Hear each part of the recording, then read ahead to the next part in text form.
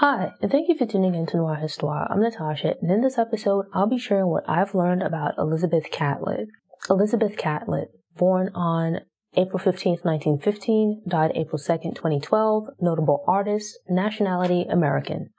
Alice Elizabeth Catlett was born at Freedman's Hospital in Washington, D.C. She was the youngest of Mary and John Catlett's 3 children. Catlett's father was a local public school teacher and a professor of mathematics at Tuskegee Institute. Her mother also worked within the local school system. All 4 of Catlett's grandparents had been enslaved, yet the family was middle class by the time of Catlett's birth. Unfortunately, her father died before Catlett was born. Her mother then worked 3 jobs to support the family. Catlett began dreaming of being an artist as a child. During her youth, Catlett attended Lucretia Mott Elementary School and the highly esteemed Dunbar High School. In high school, she carved an elephant from soap, creating her first sculpture. For college, Catlett applied to and was awarded a scholarship to attend the Carnegie Institute of Technology in Pittsburgh. The scholarship and her admission were rescinded when the school realized that Catlett was Black. As an alternative, Catlett enrolled at Howard University. Her mother was able to gather the funds to pay 1 semester of tuition, and Catlett earned scholarships to cover her remaining tuition and expenses. Catlett graduated with a major in painting, having studied under several notable art professors. She next spent 2 years in North Carolina teaching art in public schools. Catlett then continued her education at the University of Iowa. The landscape painter Grant Wood was a teacher at the school, and Catlett enrolled at least in part to study under his tutelage. Wood encouraged his students to focus on subjects with which they were familiar. Catlett, heeding this advice, began to focus more on depicting Black people, Black women and children in particular, in her art. In addition to being the period during which Catlett decided on her overall artistic focus, grad school also marked her return to sculpture.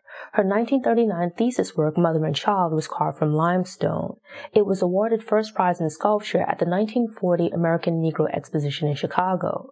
That same year, Catlett became the first Black woman to receive an MFA from the university. Catlett accepted a teaching position at the New Orleans HBCU Dillard University. The Delgado Museum of Art, now known as the New Orleans Museum of Art, observed the practices of Jim Crow. As with many institutions of the time, the museum and park within which it was located were segregated. Catlett hoped to have her students observe a Picasso exhibition that was on display. She bypassed the laws by procuring a bus and arranging for it to deliver her and the students to the museum on a day it was closed to the public. When the school year ended, Catlett traveled to Chicago, where she stayed with her friend Margaret Burroughs, who was also an artist. Catlett immersed herself in the local political art scene and took ceramics and lithography classes. While in Chicago, she met another artist, Charles White, and the couple married in December 1941.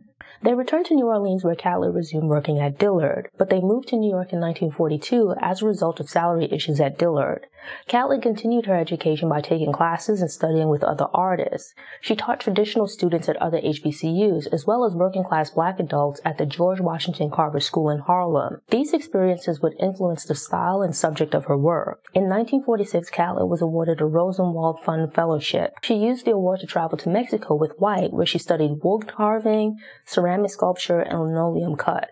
Catlett continued the practice of focusing her work on the things she knew.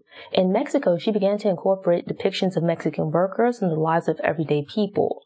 Catlett completed a major collection of work, which then toured the American South, visiting Black women's colleges. Unfortunately, her marriage was negatively affected by these events. Previously, White had been the more noted and established artist in the couple, but the marriage began to flounder as Catlett achieved increasing success.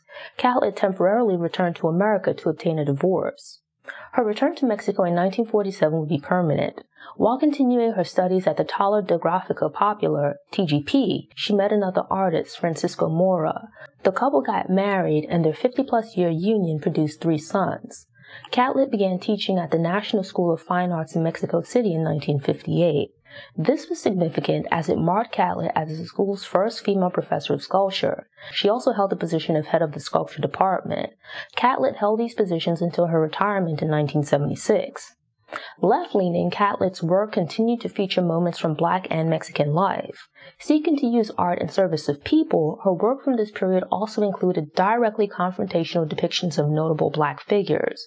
These works and her participation in local strikes, combined with her ties to the TGP, which America viewed as a possible communist organization, brought Catlett unwanted attention from the American government. Deemed an undesirable alien, Catlett began to experience difficulties when trying to visit America.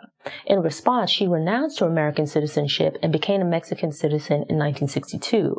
It wasn't until 1971 that she was finally able to obtain a visa to attend an exhibit of her work in Harlem. Catlett's American citizenship was reinstated in 2002. Her work, which commented on social issues, became popular in Mexico, but didn't receive its just due in America until an exhibit of her work in 1993. Since then, Catlett's work has been exhibited by various museums and galleries. After her citizenship was reinstated, Catlett began to live and work between New York and Cuernavaca, Mexico. Catlett continued to create art well into her 90s and received numerous awards. Her second marriage ended in 2002 after the death of her husband. Alice Elizabeth Catlett died on April 2, 2012 at the age of 96. Thanks for tuning in. Show notes and sources are available on the Noir Histoire website via the link in the episode description. I'm working on creating downloadables and infographics, so keep an eye on the website. These Black History Facts are released every Wednesday, so if you enjoyed this episode and want more, subscribe to the channel, click the notification bell, and check out my Black History Facts playlist.